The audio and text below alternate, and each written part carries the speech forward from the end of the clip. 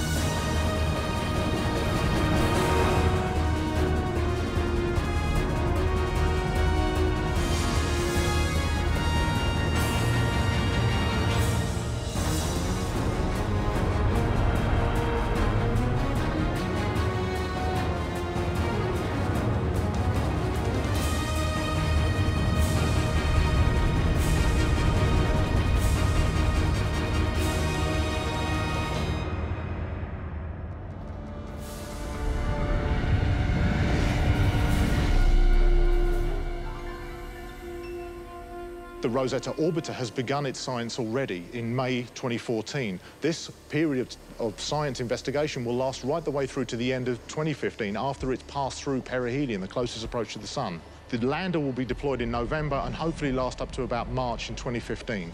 So that's the window of opportunity for doing science there. Together, they'll amass an amazing amount of information for us. In fact, I was waiting this day for more than 10 years. I launched Rosetta in March 2004, and it has been a very, very difficult launch because we had to postpone the launch, we had many reports and so on, many delays. And since the 2nd of March 2004, I was waiting for this day, and today we are on Rosetta. We still have some excitement in front of us because we are going to land on the 11th of November, but already it's very, very exciting to have Rosetta very close to the comet.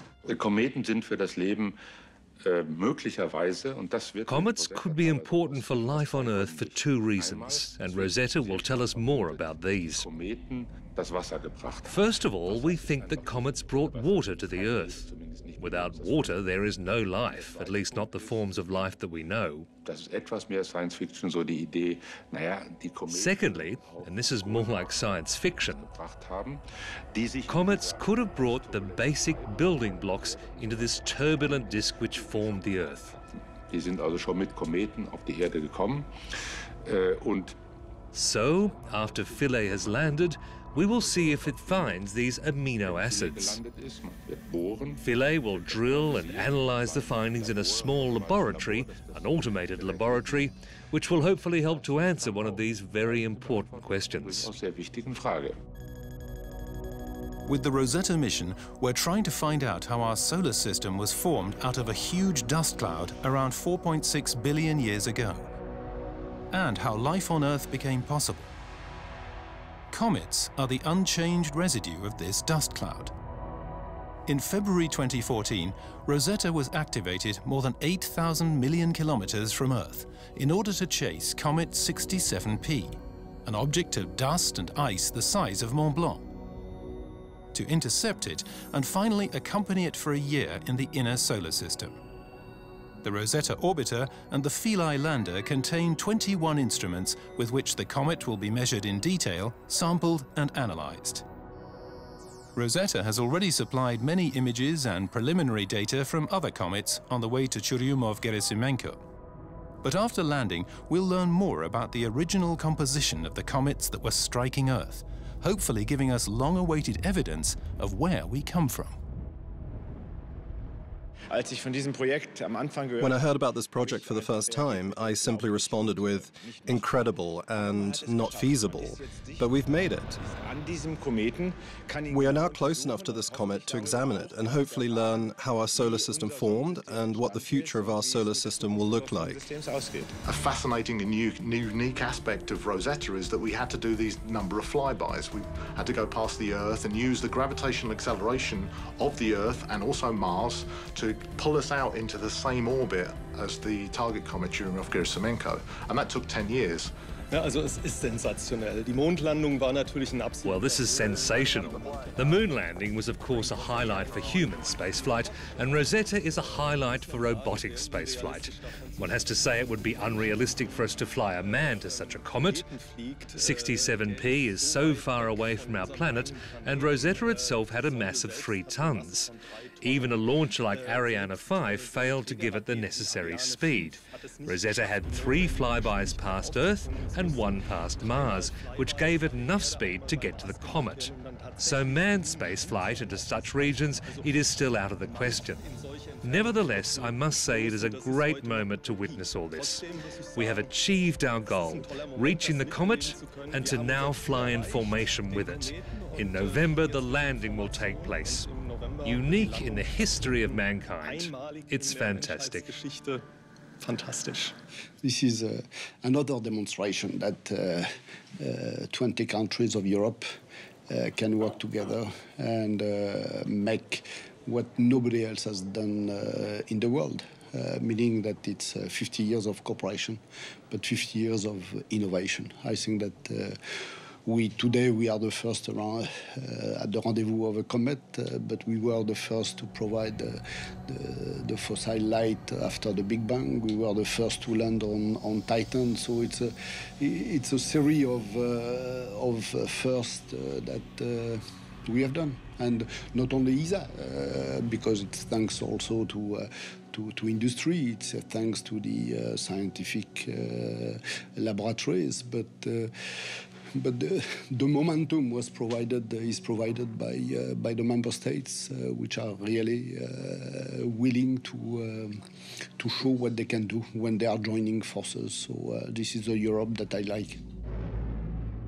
In 1957, the race began between several nations for supremacy in space. Sputnik sent out the first radio signals. Yuri Gagarin was the first man in space, and John F. Kennedy announced America's plans for the first moon landing. At this high point of the Cold War, the 2 European physicists, Pierre Auger and Eduardo Amaldi, postulated that rockets and satellites should only be used for science and not for saber rattling. first CERN was created in 1955, 10 years after the end of the war.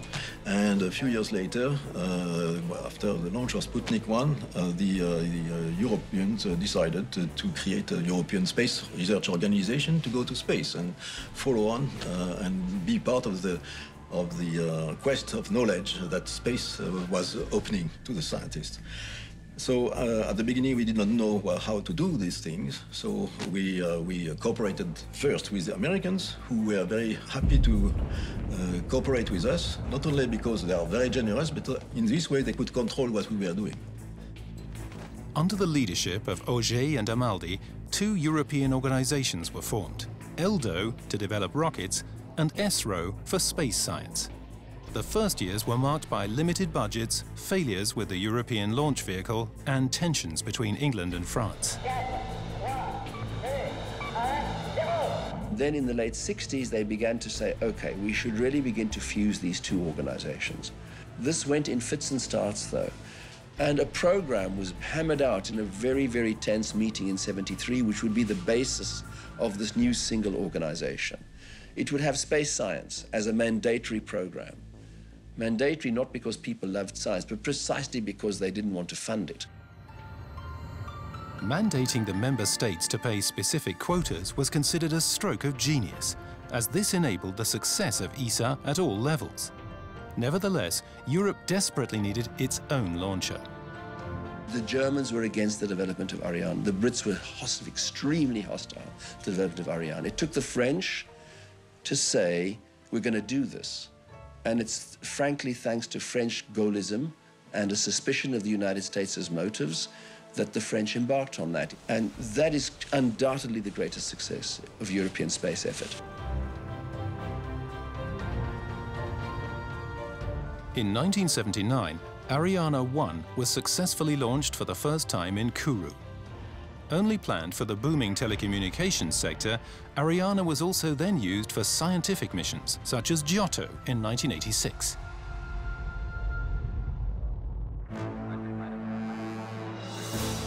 A decade later, ESA suffered its first blow.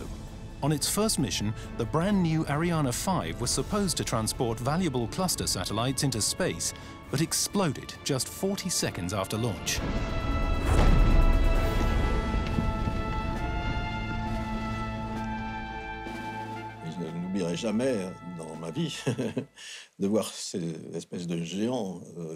I never forget seeing these kinds of giants.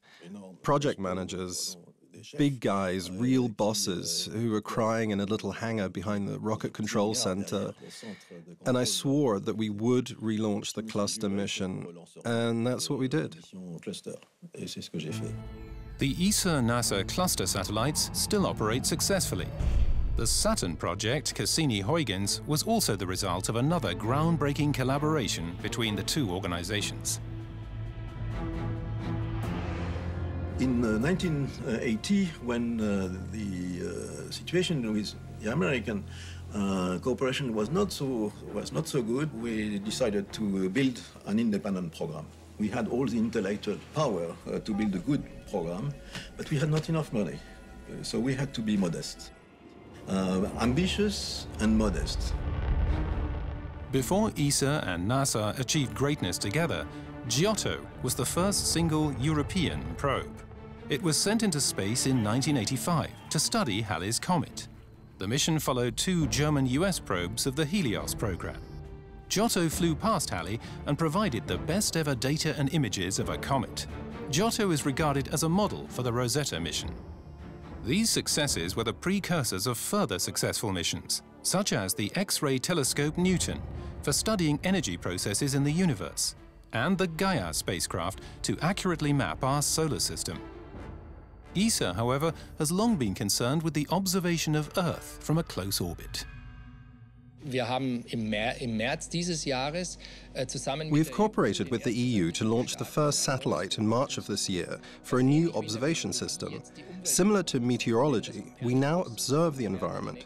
We call it Copernicus, and in the next 2 or 3 years, we will launch even more satellites so that we have the first generation of observation platforms in space, from which we will observe many conditions, such as ice coverage, the composition of the atmosphere, the ocean currents, or the pollution of the coastlines. So a large amount of data that is constantly needed and will be available to everyone. Science was one of the first elements of unification, of intellectual unification and scientific effort, opening the dialogue among very strongly warring nations before, a few years before. And I think in the present context of today, where the world is really changing, we have wars here and there. I think the language of science is the one which will, in the future, make it possible that we continue to survive on our planet.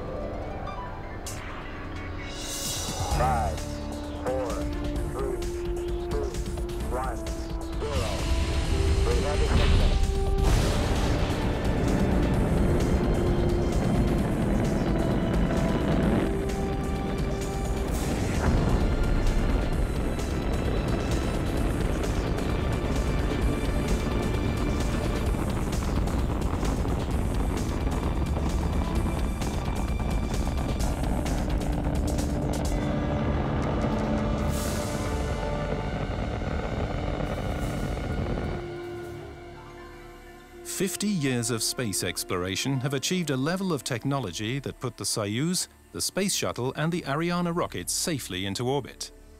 While the astronauts are brought to the International Space Station by the Soyuz, the Ariane 5 is the most powerful European launcher today and transports payloads up to 21 tons into orbit. Airbus Defence and Space in Munich assembles the rockets and then delivers them to Ariane Space. After only 6 hours travel time from the Baikonur Cosmodrome in Kazakhstan, the landing unit docks with the International Space Station. The ISS is the largest technology project ever, an outpost of humanity in space, 416 kilometers above the Earth.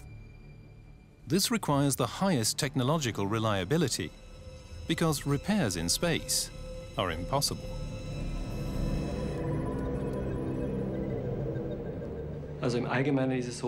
Generally, satellites cannot be repaired in space. There are a few exceptions. The Hubble Space Telescope was such an exception. But as we have also seen with the Hubble, it was highly expensive. So firstly, the design must take into account whether one wants to repair it.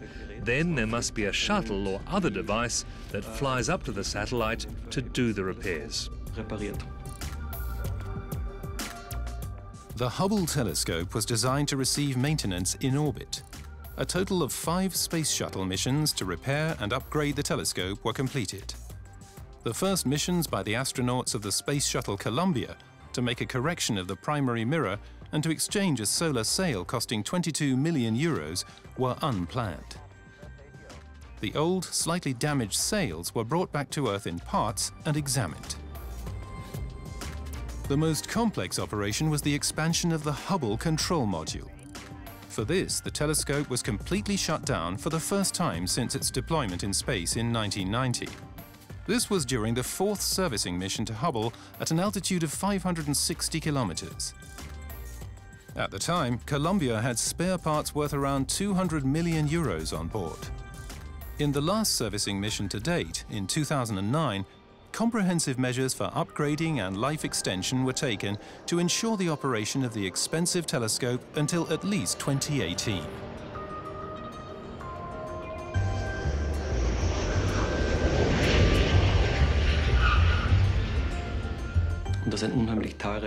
And these are incredibly expensive missions. That's why it's not affordable for satellites, and we have to do the extensive testing on the ground. Spaceflight requires robust and reliable systems that flawlessly support complex missions over 15 to 20 years. This means that even today, we're still using obsolete but proven technology which has to withstand every possible test on Earth to survive in the extremely hostile environment of outer space.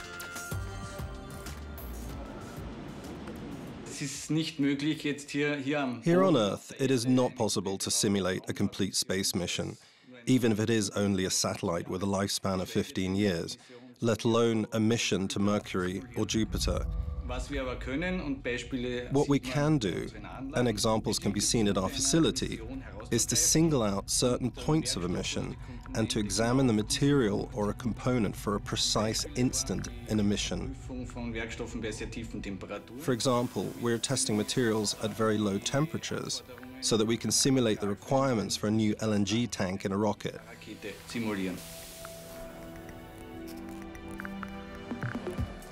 In high-tech laboratories, all components are tested, analyzed and developed to deal with the possible stresses of space, such as extreme temperatures and high-energy radiation. This will provide feedback for the manufacturers of components for space missions and set standards for the continued modification of a probe or a spaceship. Rockets are exposed to extreme vibrations at the start and during flight, but must remain stable. Many of the satellite mechanisms are folded for use in space and have to open reliably later on. During re-entry on manned missions, the temperature of the heat shields reaches well above 1,000 degrees. Satellites also have to withstand extreme temperatures on missions close to the Sun.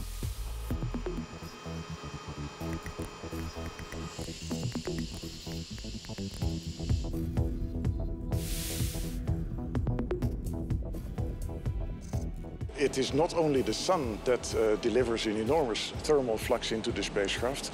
On top of that, we fly over the surface area at very close distance. And Mercury is like a very hot stove that puts thermal load into the spacecraft as well. So we are like in a sandwich, in a squeeze between the sun and Mercury, receiving very high temperature from both sides. In 2016, the satellite Bepi-Colombo will be flying to Mercury, the closest planet to the Sun.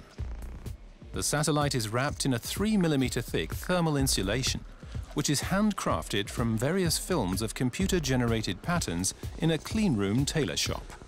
These lightweight protective films cannot be produced by machine and also have to be attached by hand to the satellite, and they will only function in a vacuum.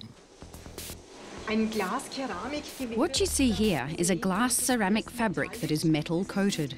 There are also titanium foils built in, and all is then sewn together with glass yarn. Here are some eyelets, so-called grommets, manufactured from titanium which has been sewn in. This is a closed system again, so nothing can get out of the isolation. Satellites are fully stocked with the most sensitive measuring instruments.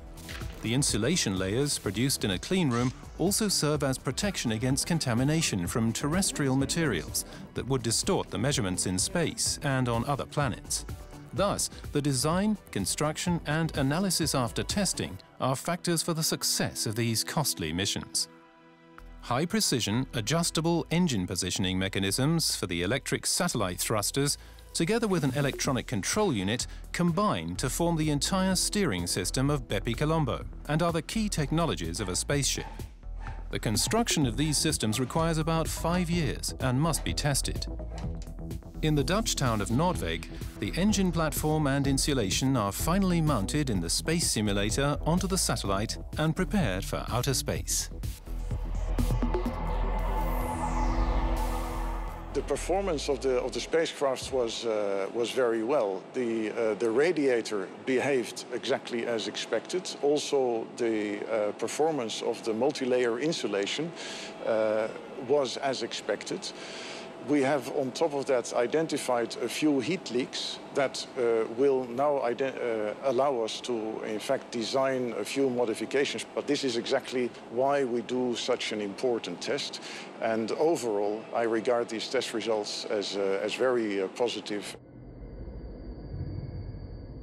In addition to everyday robotic space missions, manned flights are the exception and require years of precise preparations for the astronauts.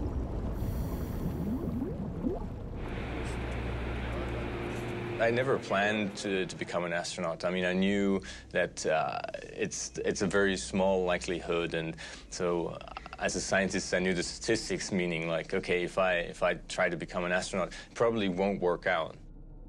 The volcanologist has already participated in several scientific expeditions during his studies.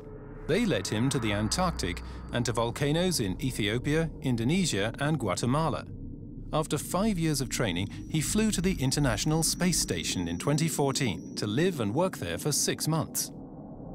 That includes basically 1.5 years basic training, general astronaut training, and then 2.5 to almost 3 years of specific mission training.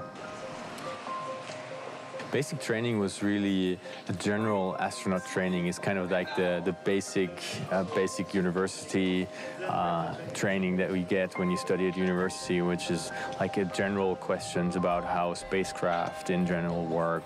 We also had to study Russian in order to later get training in Russia. We did a lot of sports. We understood how our experiments will work on station.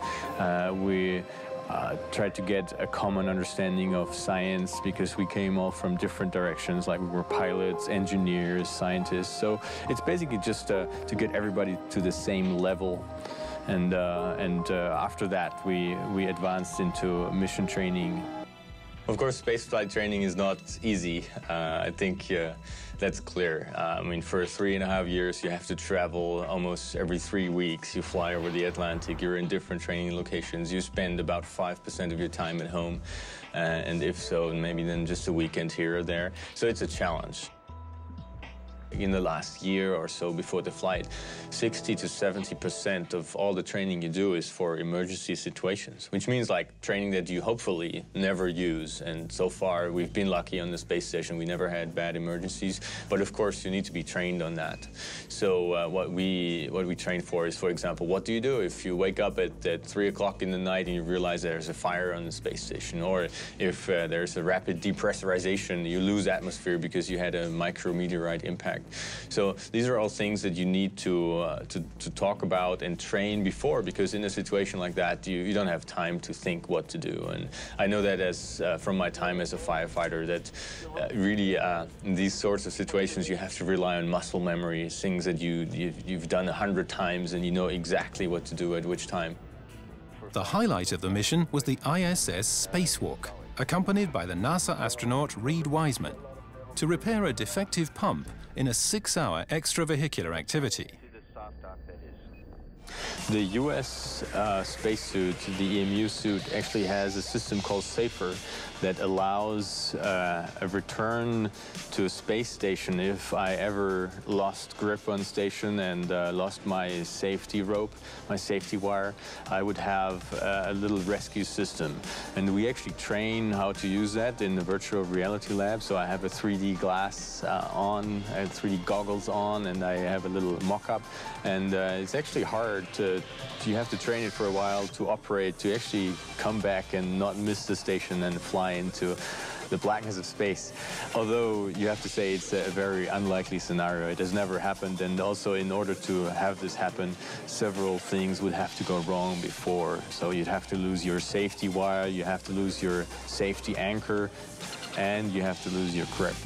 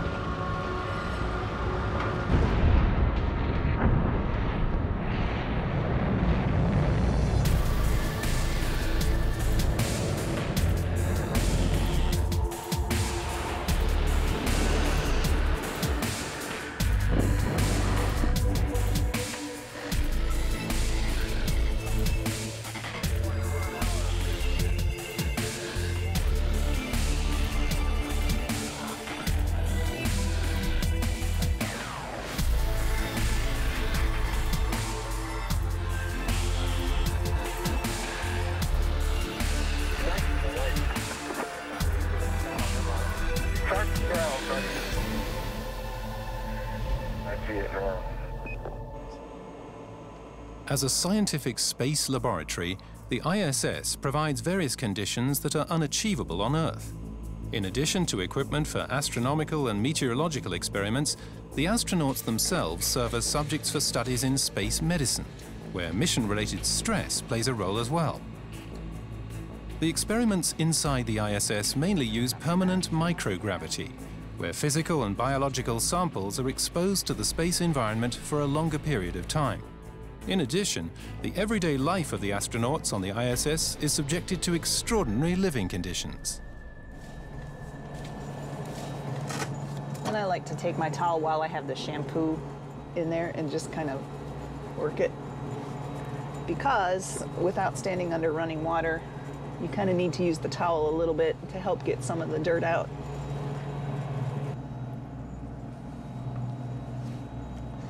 And that's it. Thank you. It's a great sleeping bag. And what's really cool about it is we can zip it up, and then we have little armholes.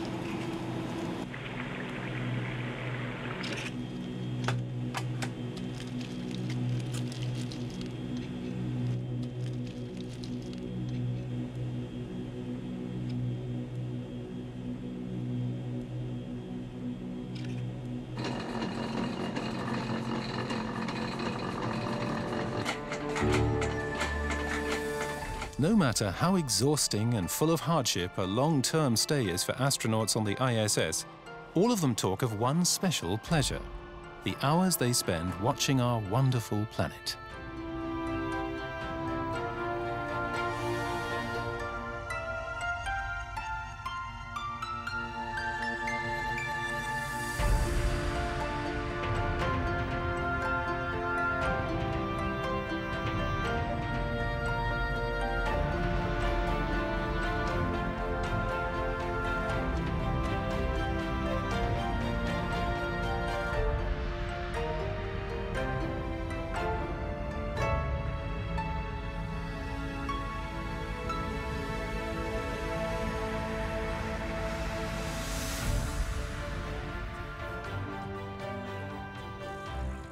I can still remember very well when Alexander Gerst was at the summer school in 2006. He had no idea about space. He was a volcanologist, and he found the topic of space here in Alpbach so interesting that he considered working in this area. It was certainly a motivation for him, and we see the Alpbach Summer School as such. It's just a motivation, an opportunity for young people interested in space to find their future here in terms of their career. Well, Catherine and I heard about it through the ESA site. Yeah. And then we just talked to our coordinators, I guess. Yeah, and then just filled out an application on the website. So it was all pretty straightforward. Yeah, my professor in advanced space course told me about this summer course, so that's how I heard about it. The Alpbach Summer School, founded by John Ortner, is an idea factory and training ground for the European Space Agency. Every year, it enables 60 young scientists and engineers to use the seclusion of the Tyrolean mountains for in-depth studies on various topics of space research and to create new projects for ESA. I've been here for more than 30 times, and since a few years I am also the president of the jury, which at the end of the summer school analyzes the projects which have been prepared by the students during the 10 days which they are participating in the summer school. So I am the ultimate judge of the quality of their presentations. The FFG organises the summer school together with the European Space Agency and its member states. We have a national contact point in each member state, which is the respective space agency. They help us in the preparations and are primarily responsible for the students and financially support them so they can then come to the summer school. So the work they're doing right now is the final phase of the project. Tonight at midnight, so in less than 11 hours, we have the deadline. They've had the last 1.5 weeks, so to speak, to create the idea behind this mission. This year is about understanding tectonic processes on Venus, because it is one of the few planets in our solar system where you can observe them, which of course also has repercussions over what we on Earth know about plate tectonics. While future astronauts prepare for a possible return to the Moon with laptops and calculators, the NASA Apollo mission seems like a contemporary document of the distant past. an adventure that originally attracted people to the cinema in 1902 and one that since July 1969 has continued to spur on spacefaring nations to return to sustainable manned missions to the Moon. Success probably lies in a big joint project of the space agencies, almost as a follow-up project of the ISS, with a habitat on the Moon. That's one small step for man, one giant leap for mankind. Columbia, this is Houston, AOS, over. Houston, Columbia, navigate, over. Roger, the EVA is progressing beautifully. They're setting up the flag now. Heute ist es, damit wir vorankommen.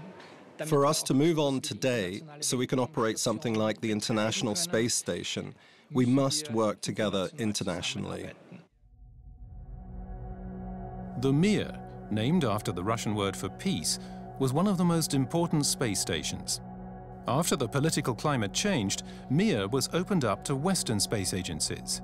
This allowed Franz Fieberg to discover for himself the natural beauty of our home planet.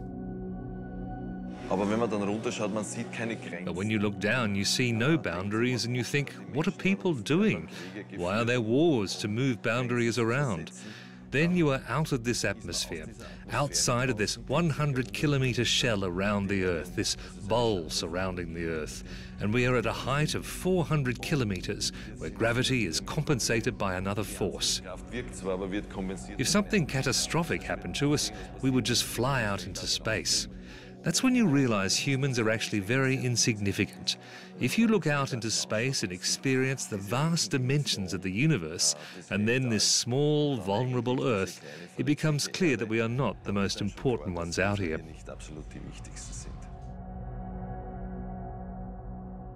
Even if the Earth is only a small, pale blue dot in the universe, we still want to explore our origins. And that is what the Rosetta mission and the important landing at Comet 67P stand for.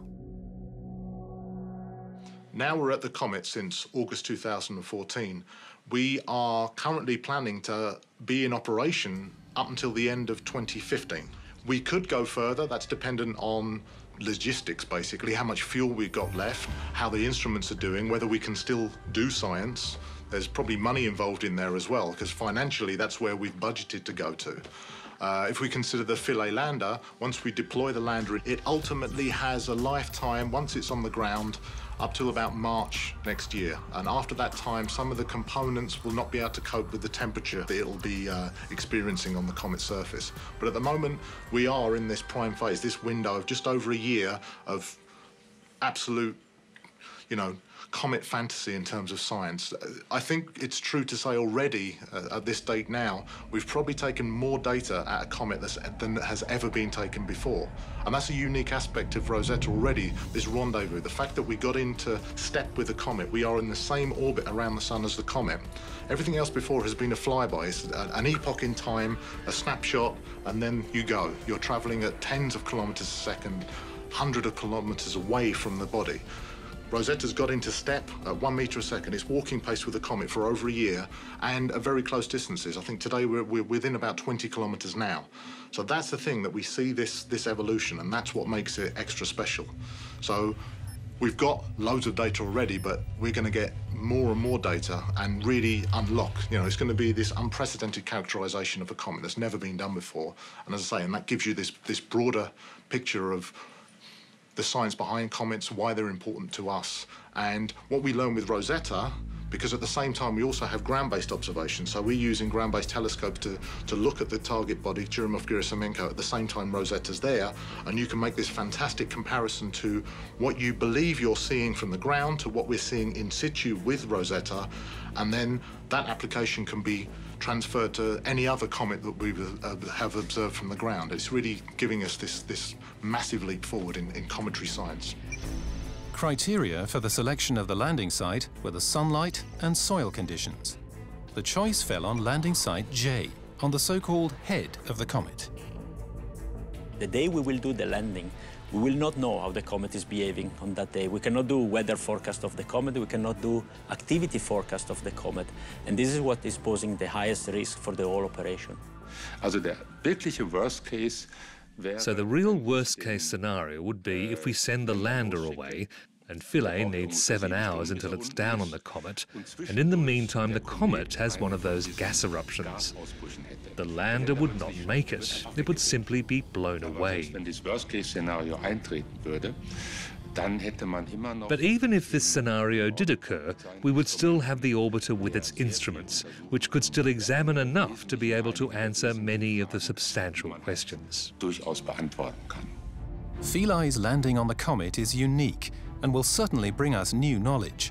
For science, this will be a major step in the further exploration of space.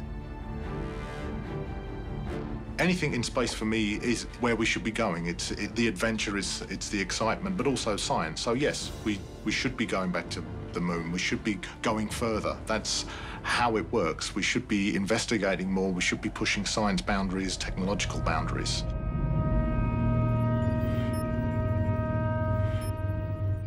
The curiosity of mankind is one of the main reasons for the great importance of space. During the last 50 years, we have explored the Sun, planets and moons and expanded our knowledge of asteroids and comets. As part of the Apollo program, we visited our moon.